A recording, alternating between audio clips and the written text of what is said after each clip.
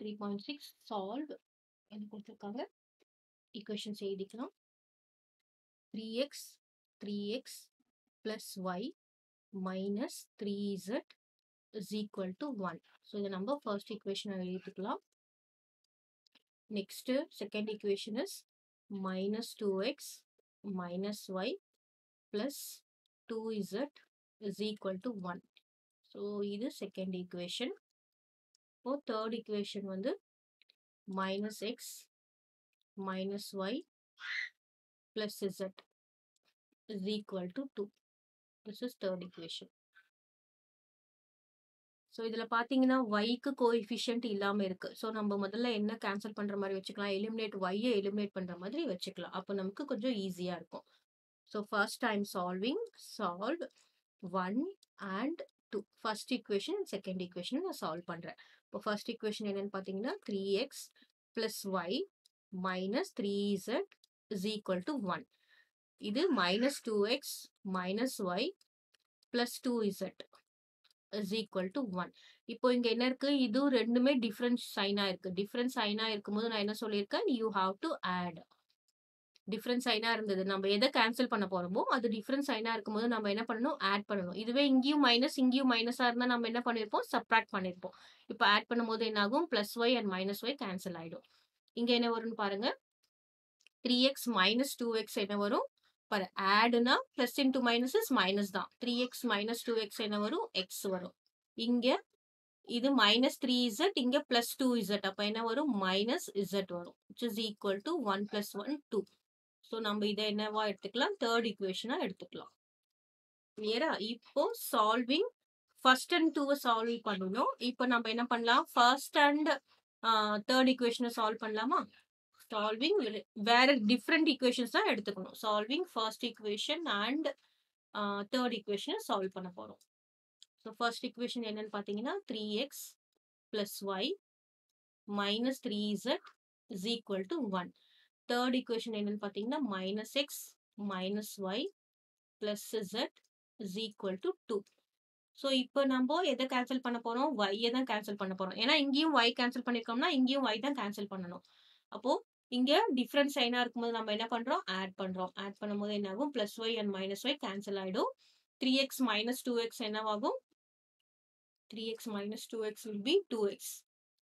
இங்க minus 3z, இங்க plus 3z, அப்ப இங்க என்ன வரும், minus 2z, ரைட்? இங்க 1 plus 2 is 3. So this is fourth equation. Clear? இப்போ நம்ம சால்விங் சாரி,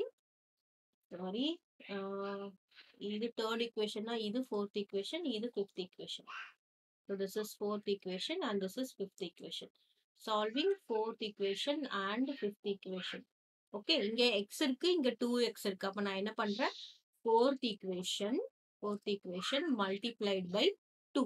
ஏன்னா நான் coefficient of x ஈக்குவேட் பண்றேன். அப்பதான் நம்மளால x கேன்சல் பண்ண முடியும். அப்ப fourth equation multiply 2 னா என்னது, 2 into x will be 2x. இங்க என்ன வரும், minus 2 into z என்னது, 2z. இங்க 2 into 2 என்னது, 4, which is equal to 4. அப்புறமா fifth equation அப்படியே தான் எழுதிக்கிறேன். ஏன்னா இங்க 2x இருக்கு, இங்கேயும் 2x. fifth equation into 1 அதே தான், அப்படியே எழுத போறேன். அப்போ 2x minus 2z is equal to இங்க என்ன இருக்கு, 3 இருக்கு. ஸோ இப்போ பாத்தீங்கன்னா இதை நம்ம கேன்சல் பண்ண போறோம். ரெண்டுக்குமே என்ன சைன் இருக்கு, plus sign and plus sign இருக்கு. இப்போ நம்ம என்ன பண்ண போறோம், சப்ராக்ட் பண்ண போறோம். சப்ராக்ட் பண்ண போறோம்னா என்னது, இதுக்கு பிளஸ் இருந்தா நம்ம மைனஸ் மாத்த போறோம், இதுக்கு மைனஸ் இருக்கும்போது நம்ம என்ன பண்ணுவோம், பிளஸ். அப்படின்னா என்ன அர்த்தம், மைனஸ் இன்டூ மைனஸ் பிளஸ் வரும். இதுக்கு என்ன இருக்கு, 4 minus 3 பிளஸ் இருக்கும்போது நம்ம என்ன பண்ண போறோம், மைனஸ்ல மாத்த போறோம். இப்போ இங்க 2x என்னவாயிடுச்சு, கேன்சல் ஆயிடுச்சு. இங்க என்ன இருக்கு, 2z minus 2z, இங்க plus 2z, இதுவும் கேன்சல் ஆயிடுச்சு. அப்போ என்ன வரும், இங்க 0 வருது, which is equal to 4 minus 3. 4 minus 3 என்னது, 1. அப்போ நமக்கு இந்த 0 is equal to 1. அந்த மாதிரி ஒரு வேர்டான ஆன்சர் கிடைச்சிருக்கு.